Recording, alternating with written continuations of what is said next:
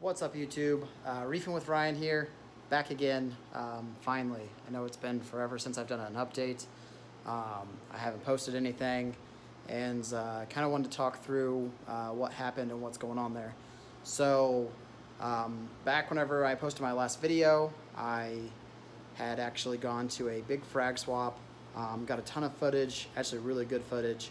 It was an awesome show, and I also spent a ton of money. So prices were great on corals, and I still spent almost $400.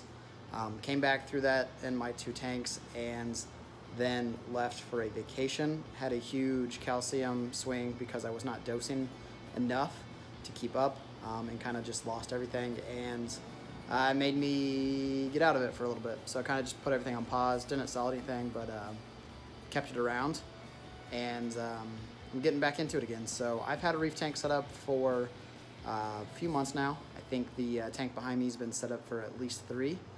And I'm going to show you guys kind of what I got going on, and I got a few cool things to show you about what's going to be coming to the channel. And hopefully we'll be back for good this time, and won't have any more issues. You know, we learn from our mistakes, so it's kind of what I'm going to take this. So before I show you this tank, I know you can kind of see it behind me. I'm going to show you what I've been working on and give you guys a sneak peek as to what's going to happen on the channel. Okay, so I know this isn't super exciting. This is the stand that my 100-gallon acrylic aquarium used to sit on. There's nothing there now because I'm buffing all the scratches out of that acrylic tank. That tank is going to be my new reef tank, and I'm very excited. I've never done anything this large. I just finished painting the stand and the canopy. And this will be the first time I've really plumbed my own system. I've plumbed systems for other people in stores whenever I've worked at pet stores before, but I've never done my own system, so it's really cool to be able to build all this myself. I have picked up a few things. So you can see here I got 2 Ocean Revive LEDs. Here, one of them pretty much is brand new, and one was used from a guy that I actually found that sells coral out of his basement and does online auctions, and he gave me really good deals on those. I did get me my overflow for the tank. Once I get done polishing it up, I'm gonna plumb it, and I got my DC pump. So I'm very excited for this build, and I hope you guys are too. And stick around and see. I'm gonna try to document everything step by step, except for a few things like polishing the tank. This is my first time, and I'm not the guy to learn from. There's plenty of good videos out there on how to do it, but it's going to be very exciting. So without further ado, let me show you the new tank. And I did pick up some corals whenever I got this these lights from that guy. So actually my dream coral, so let's check them out. Alright guys, you might remember this tank. This is my Fluval Evo 13.5.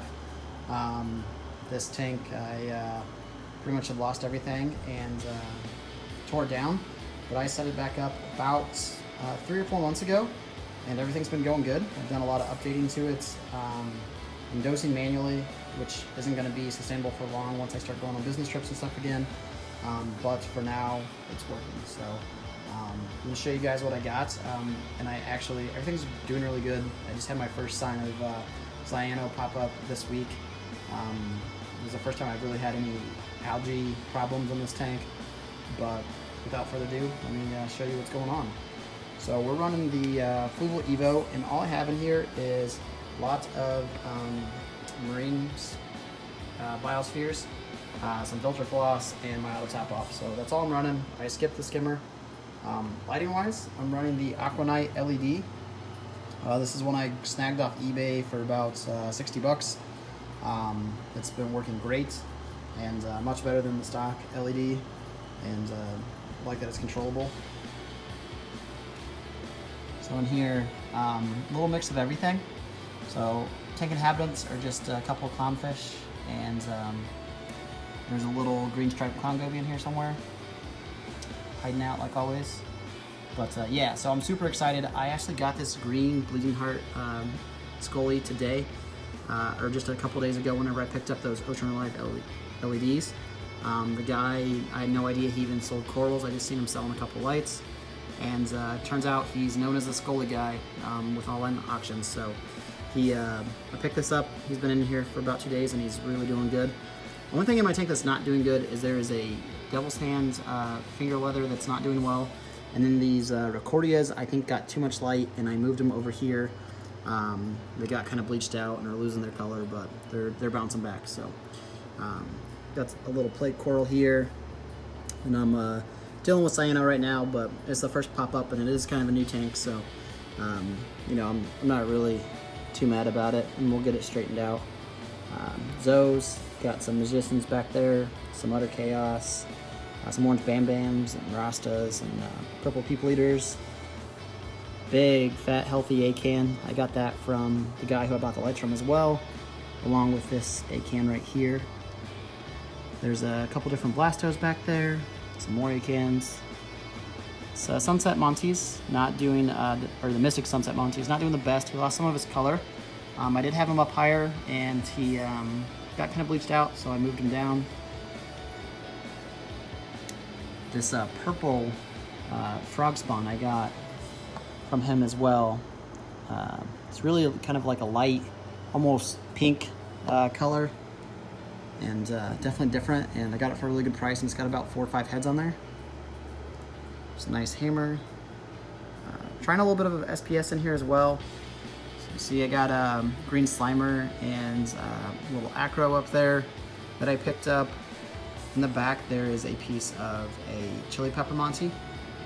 That's actually doing pretty well. This couple of trumpet corals, and that leather's doing really good, and some Duncans. But yeah, I mean, that's the Evo so far. Everything's been doing really well. I'm just running it really simple. I changed out the return pump for a Coralia little nano pump that does a little more gallons per hour, and then put a one of the Jabo, the WP10 in there. And yeah, I mean, it's just been rocking and rolling for the past few months.